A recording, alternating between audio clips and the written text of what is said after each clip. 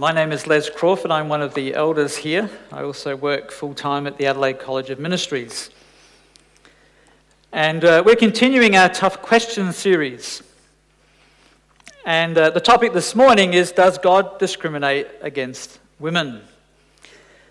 I kind of felt like I drew the short straw on this one, because it is a tough question. And it's pretty important because for most churches, at least half the congregation are women, or at least female. And so you really have to do this well, otherwise you may not escape the building unharmed. And as Jeff said, we've called the police and hopefully we'll have some security at the end of the message. But I hope it isn't necessary, actually. That's particularly important.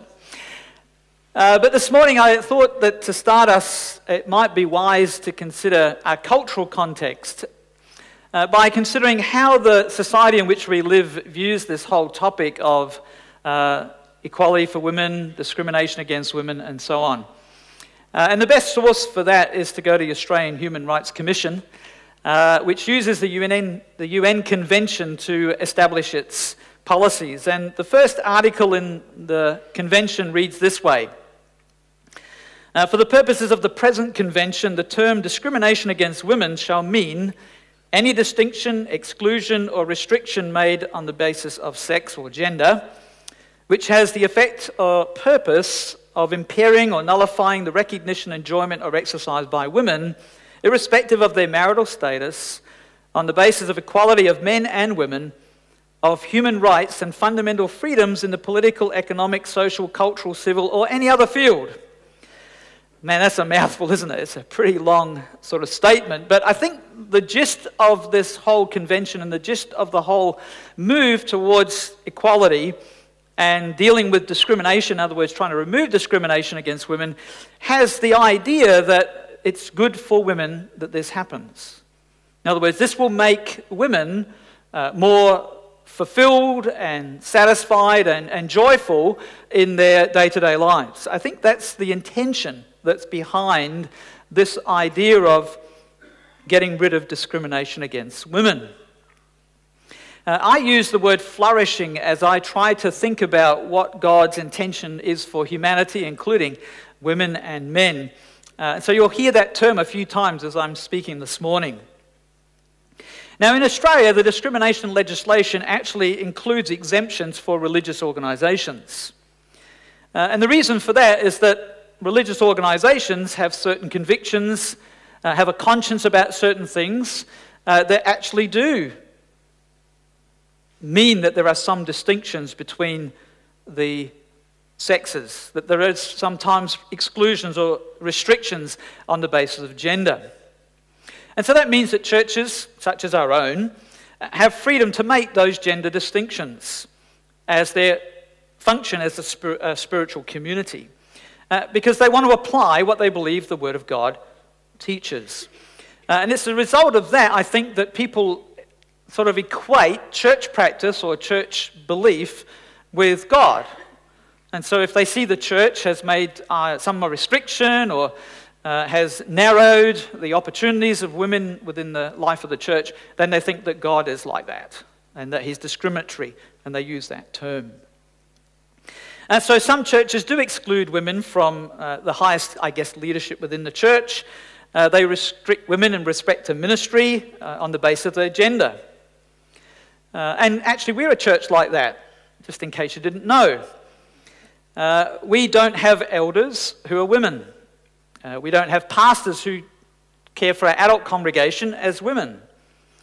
Women don't preach and teach to the general congregation. They don't do what I'm doing right now. You haven't seen a woman actually preaching the Word of God here in our church.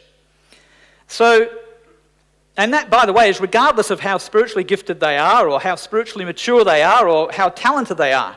We have lots of incredibly gifted, talented, mature women in our church. One of them just stood up here and read the scriptures. Another one's sitting in the pew. It's my wife. That's it. I had to get that one in, didn't I, Jeff? I said in the earlier service that I'd mention my wife, and I did.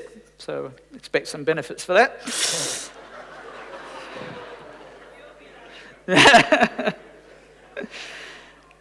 So we're not saying that we don't have talented women. We're not saying we don't have gifted women. We're not saying we don't have mature women. We're not saying we don't have women who have incredible contributions to the life of our church. But what we're saying as a congregation is that we believe that God has defined some things about our church with respect to women's role. So is that discrimination? Is God's order and his commands discriminatory? Are they actually against women? Well, this morning I hope to show you that that's not the case. I hope to show you that God has created and commanded gender distinctions between men and women. And he's done it for the good of men and women. He's done it for human flourishing, for our spiritual, our social, our emotional, and all the other aspects of our well-being. And if you want to interpret that as discrimination, well, that's up to you. You can use whatever label you like.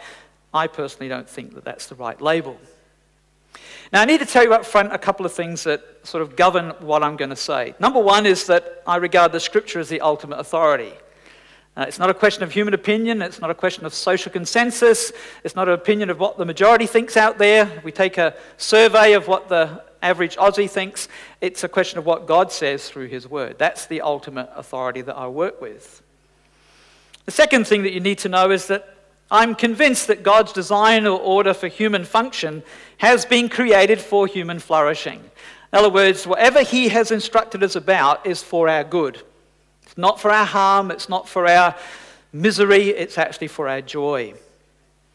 And the reason I say that is if you read chapter 1 of Genesis, which gives us the whole description of the creation week, the 6 days in which God made everything, when the 6th day is concluded, which then concludes with the creation of Adam and Eve, the first human beings, God has a verdict on his creation. Throughout he said it's good, it's good, it's good, it's good, and then in the end he says, it is very good. And so as he looks down on all he has made and all that has been involved in all he has made, and particularly as he looks at men and women, or in the case of the first parents, Adam and Eve, he sees it as very good, which really means that everything is as it should be. It's going to work beautifully. It's going to be functionally perfect. That every individual, every creature, every living thing that's a part of this earth and the universe in which God has placed us is going to actually be completely happy, fully fulfilled, and satisfied in every respect. It's going to be as it was meant to be. That's God's heart, that's God's intention. Now, the last thing you need to know is that I can only scratch the surface of this topic. If you're willing to give me 3 or 4 hours of your time, I probably can cover most of it well. I don't think you're going to give me that time. I think when 12 comes around, most of you are going to be wanting to leave. So I'm going to have to choose selectively certain things to cover this morning. What I'm not going to be able to cover is all the practical outworking of what I'm going to talk about this morning. I'm really going to deal with it at a principle level. And so I'm going to cover 3 things. I'm going to cover God's original design, which I believe assigns distinct roles to men and women. I'm going to cover briefly the continuing design in the New Testament. And then I want to cover God's heart or God's attitude for women and for obviously men and humanity generally. Let me pray. Dear Heavenly Father, thank you for the opportunity to open your word. Thank you for this topic, which is sensitive, it's challenging, it's genuinely a tough question, but you have given us answers, and you do reveal to us clearly what you want for us as human beings in your word. Help me to be clear, help me to be sensitive, help the congregation to have hearts that are welcoming your truth. And we ask that you do this for the sake of your Son, the Lord Jesus. Amen. So I think that I believe that God's original design assigns distinct roles to men and women. I think we can find this in the original creation of both Adam and Eve in Genesis chapter 2.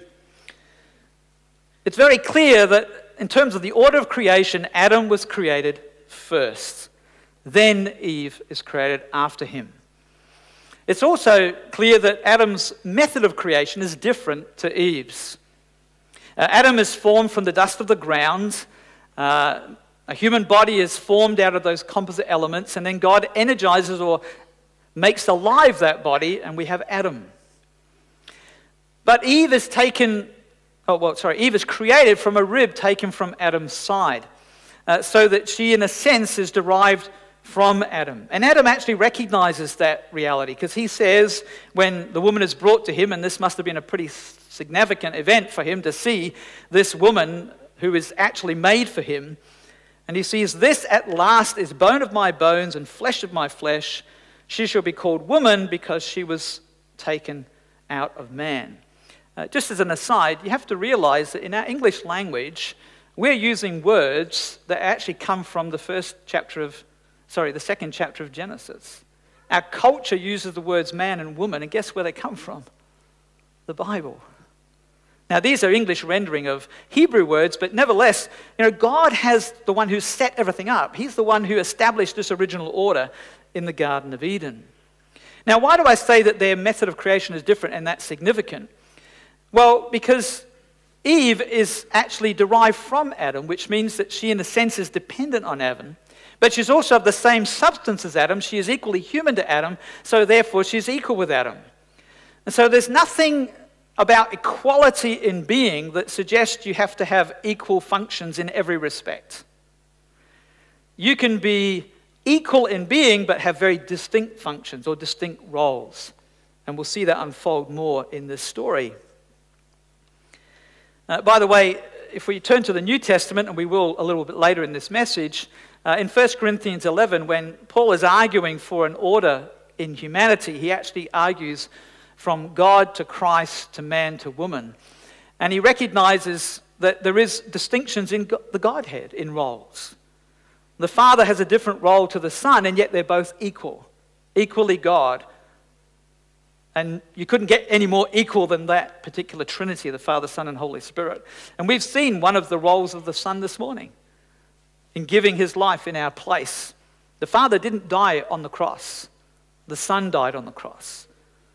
But the Father sent the Son for that purpose. So there's distinctions in the Godhead which has got nothing to do with equality. It's got something to do with harmonious function in that beautiful Trinity of oneness. So, before Eve ever arrives on the scene, Adam is given responsibility. He is actually to manage the garden. And not only is he to manage the garden, but he's given an opportunity to name the animals that God has already made. He names the living creatures. And by the way, naming is an authoritative role. Adam is given a leadership role here to assign to these amazing creatures, which he's seeing for the first time, basically, a designation of their identity, and he names them. And it's very clear that the names stick, because whatever he named them, they were named. That was it. If you read a little bit later in the story, of course, we've read that Adam says that she shall be called woman. And then later in the story, it will tell us that he named her Eve, the mother of all living. Adam, again, exercised a leadership role in giving a name to this woman twice. This, again, is part of his function, his role within humanity. The other interesting thing that happens here, of course, is that when Adam sees these pairs coming to him, he can notice that there's male, female, male, female, male, female, male.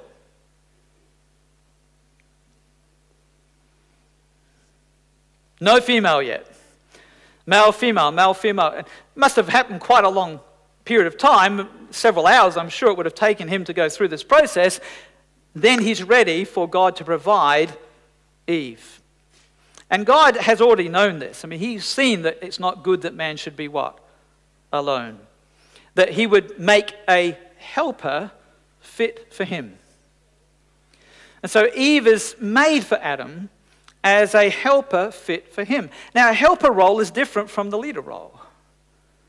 But they do this together in complete harmony and complete mutuality for both of them having a flourishing, fulfilled, prosperous, joyful, happy future together. Another interesting thing occurs, of course, in this situation, and once this whole arrangement is put in place, the blessing that was intended gets messed up. And it gets messed up because sin enters into the situation to corrupt this arrangement, to corrupt the people in it, and to corrupt the entire human race.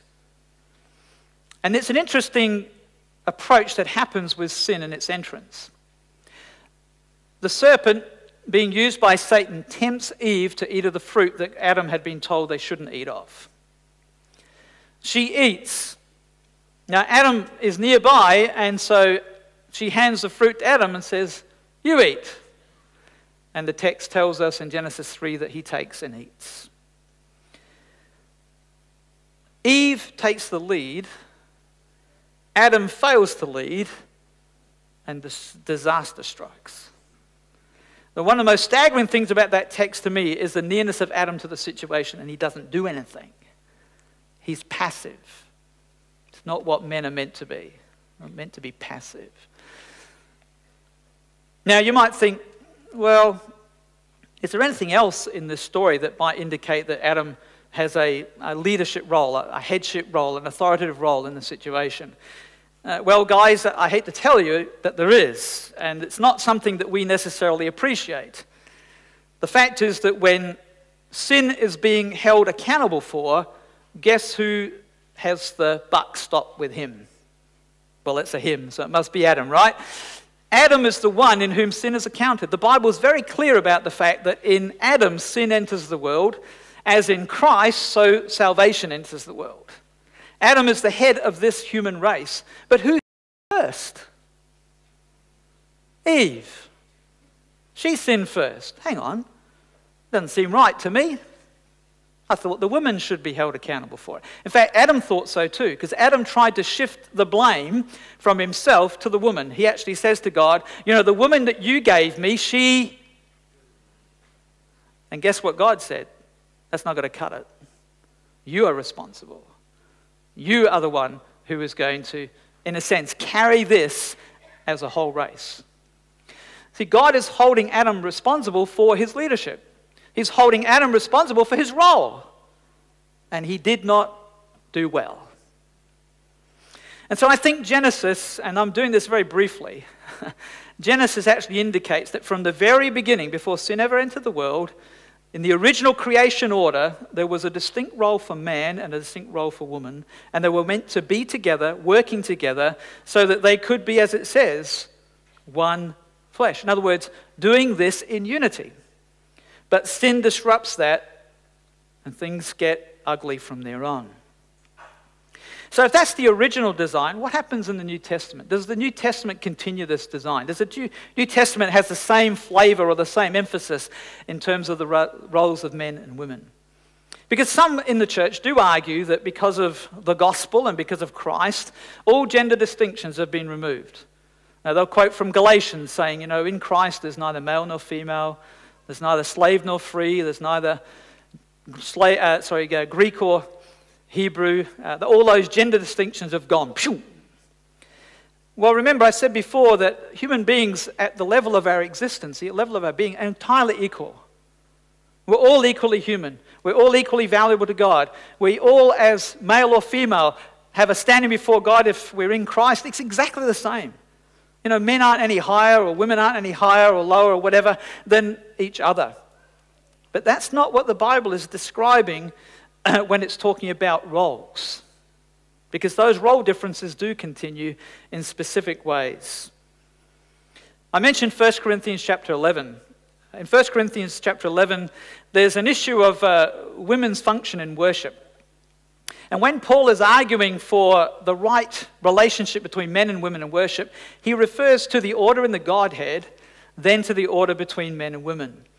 And he says basically the order is this in 1 Corinthians chapter 11, verses 3 to 6, God, then Christ, then man, then woman.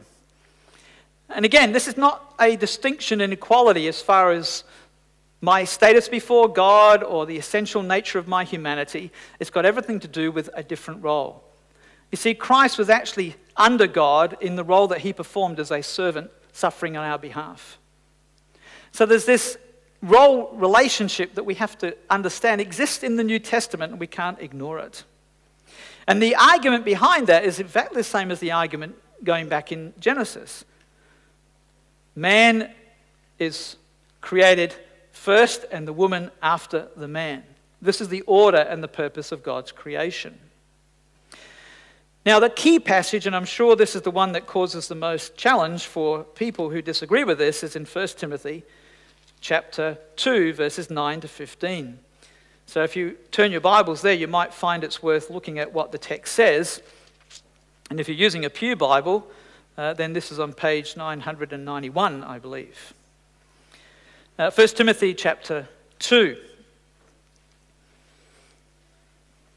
starting at verse 9.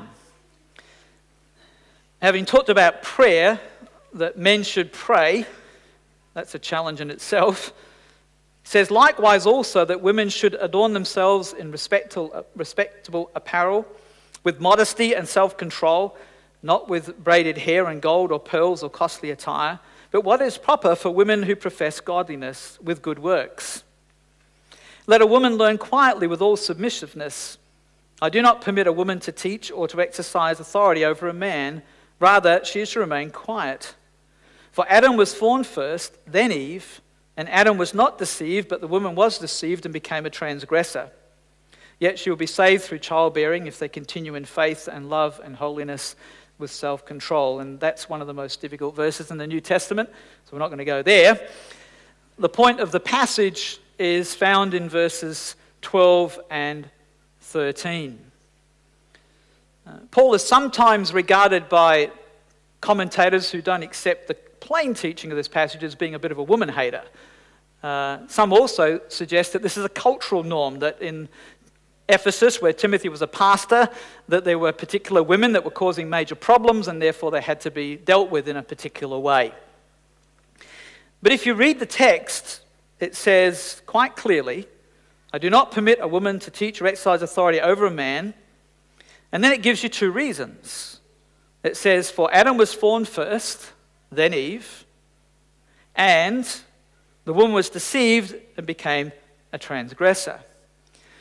So on the basis of the creation order and the nature of the fall, this restriction is placed upon women. Women teaching and having authority over men. It's not a culturally defined thing. Before culture ever existed, these principles were established, the creation order and the nature of the fall. Both of them very clearly taught in the Old Testament. See, the continuity is here. The New Testament is building on what the Old Testament has already revealed. If you didn't have Genesis 1 and 2, you really couldn't understand these New Testament passages. They wouldn't make any sense at all. And so I think that the New Testament does teach that there is a restriction, there is a limitation on the role of women in the church. We're not going to go to any other places. There are other things we could talk about. A little later in this passage, in this letter of 1 Timothy, we read in chapter 3 the qualifications for overseers or elders. And it's pretty plain that they are men. And the reason I say that is because they have to be the husband of one woman. And that's not an easy task for a woman to achieve.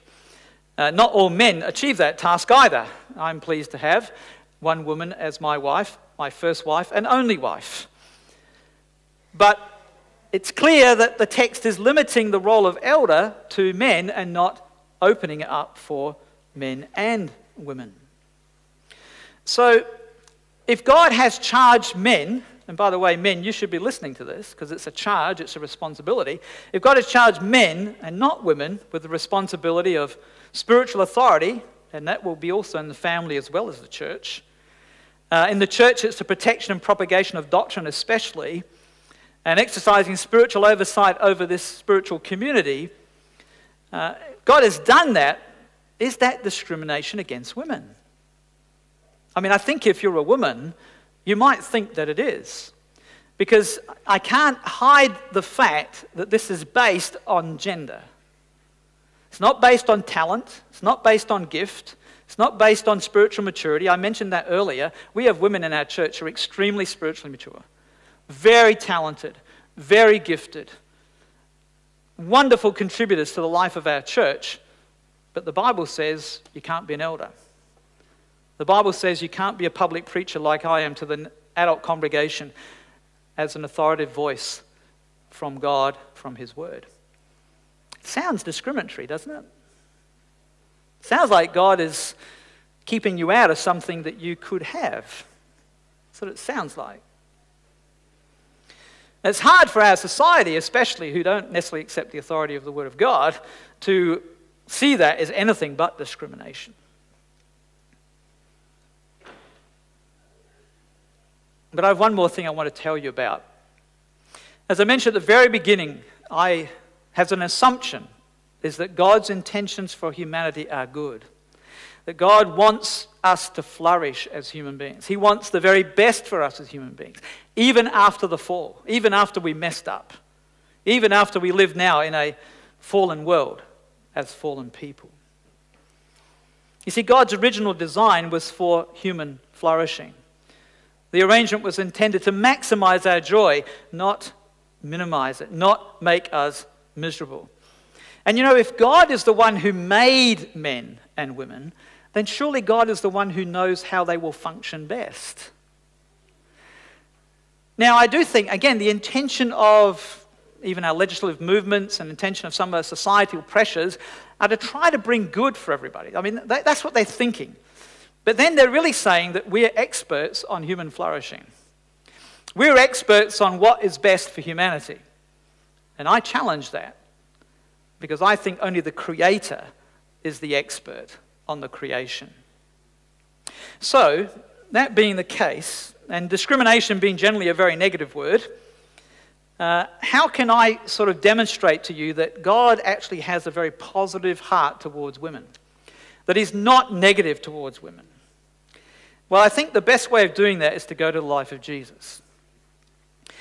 Jesus is the answer for everything in Sunday school, I know, but sometimes in preaching, He's also a very good place to go in trying to bring out the attitude and the heart of God. Because Jesus is the most dramatic and powerful revelation of God that we have. You can't get any better than the person of Jesus. Hebrews tells us that all the way through the whole book. So what was Jesus' perspective on women? And by the way, in the cultural context of the first century, women weren't highly regarded. Sorry to say it for you. Women didn't have a high place of recognition. They didn't have a very authoritative role in the society, even though women are always influential, don't get me wrong. Women know how to be influential, even if they don't have official recognition. But there are certain elements of the first century culture, when you look at Jesus, you go, He's not functioning in the culture. He's just not living out the cultural norms. Listen to how Jesus relates to women. First of all, Jesus was a rabbi. In other words, He was a teacher. He had disciples. And in His discipleship group, His followers included women. In Luke chapter 8, you'll read about the women that actually were a part of this community. In fact, they were a positive part of the community because they helped support the community. They were a very active part of this community. Jesus ministered to women in many situations. He ministered to them in healing. He actually cast out demons on behalf of a mother for her daughter. He raised a widow's son to life to provide for the widow. And He forgave the sins of women just like He had forgiven the sins of men. Very interestingly, He honors a widow when she gives an offering at the temple. Just a little offering, but it was all she had in comparison to all the other offerings that were given, which were primarily by men, and the contrast is with a man. He honors this widow for her sacrifice. He seeks out an ostracized woman, a woman who in the culture was shamed, culture who was excluded. He seeks her out at a well to minister to her spiritual need, the woman at the well in John chapter 4. A woman is brought to Jesus who's been caught in adultery, and it's actually a trap for Jesus, and He protects this woman. He doesn't condone her actions, but He neither condemns her actions either, and frees her, setting her on a path of life. Two women lose their brother. He dies, and Jesus weeps with those women. Lazarus, He weeps with their weep. They're weeping over his death. There's a woman who, showing her love for Jesus, actually pours out a very expensive ointment called nard, pure nard. And she's criticized, but Jesus does what? Jesus actually elevates that woman. In fact, he says that that woman's act of love will be forever remembered and told. And it is, because it's in the gospel stories.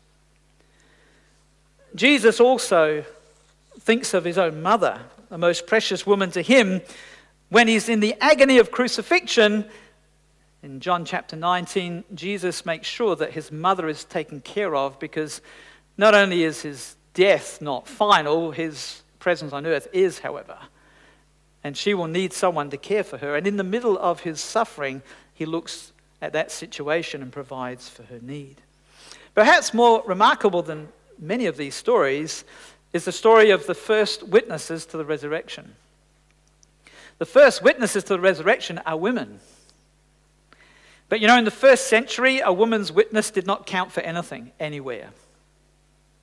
And yet Jesus gives these women the privilege of being the first people to actually know that he has risen from the dead. Very countercultural. Very countercultural. Jesus highly valued women.